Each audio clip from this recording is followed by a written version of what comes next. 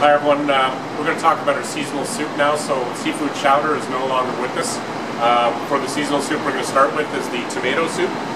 It's tomato bisque with basil.